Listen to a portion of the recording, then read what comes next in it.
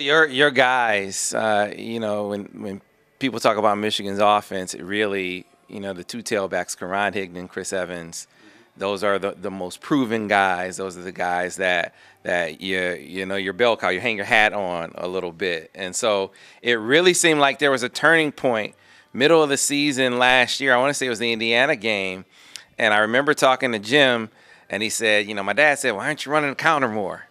And you guys started doing more gap scheme stuff, it seemed, and it really seemed to take off. What do you remember about that time and how your guys really seemed to kind of carry the team from that point?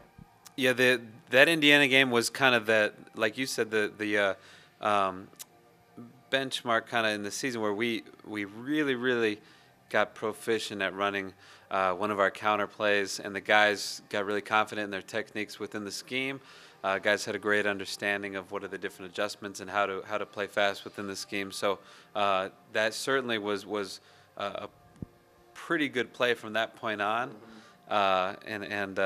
I do remember Grandpa Jack he did talk about that, and he knows a thing or two about the counterplay. So I was glad that we were able to get it on tape the way that he's accustomed to seeing it. Take that advice so you can get it, right? No doubt. So and that was like Karan Higdon's coming out party, so to speak. He had played before, obviously, but that was his biggest game. He said down in Big Ten Media Days, I looked at it, I graduated, I was thinking about going. He said, but I wanted to rush for 1,000 yards. He was 6 yards away. And he said that was a big factor in knowing what you guys have coming back. Did you sense that he was that close, and what's the next level for Karan? In terms of sensing that he was that close to leaving?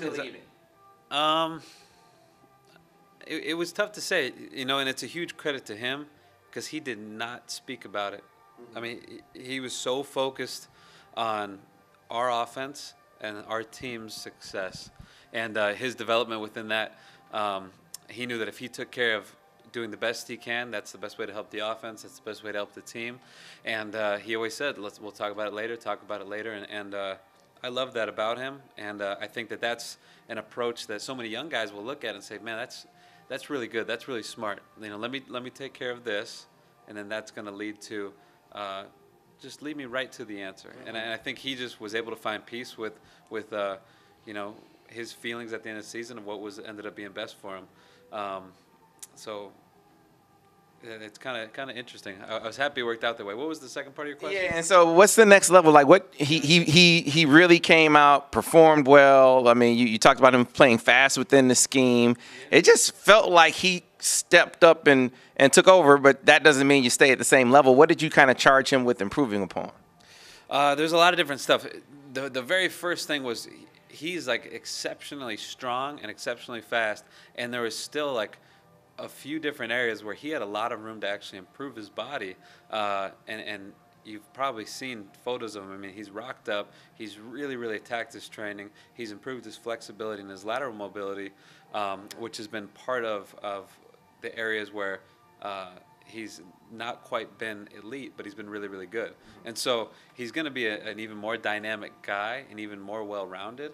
And I think that's going to show up in the games as being able to break, 2 or 3 more tackles a half, or maybe it's 4 tackles in a game, but that might be 50 yards, and he's the kind of guy, if he can break tackle at the right time, he's got the long speed to turn 4 yards into 40 yards, and those things really stack up. So I just think you're going to see a guy who, when you watch him, it's like, shoot, man, this guy's good at everything he's doing. Yeah, that's one thing that maybe we haven't seen a lot of. I mean, you coach him every day, so you know how fast he is, but we haven't gotten a chance to really see his long speed a ton. How fast is he? He's fast. I know that he's I would imagine right now he might be the fastest or second fastest back. And then on the team, I mean, he's up there in that top probably 10, top 10, top 12 guys. I know that he'll go to Indy and run under a 4.5, which is smoking. So. Yes.